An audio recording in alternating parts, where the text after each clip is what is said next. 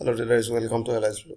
This is Stephen Gogoi, and in this video I'll discuss about the Bank Nifty, and this is Bank Nifty weekly chart. So here you can see the Bank Nifty is created all-time high, and I was thinking that the market will go up to this one 23,300 sorry 29,300.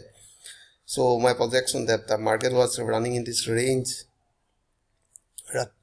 but today they broke this area, the level of 29,300. Now they are targeting around 29,500. This is the resistance, and I am using weekly chart, and you can see if the price sustain above this trend line. Have you seen this one? Diagonal trend line already. This one placing a resistance line, right? So they broke this area, and the next target is showing here 29,500, right? So if you see in small time frame and 15 minutes or 1 hour,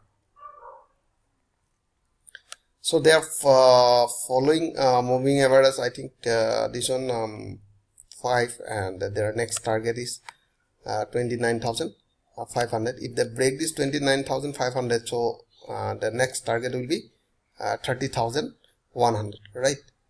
So I hope you enjoyed this video. If you like this video, please like and subscribe. Thanks for watching.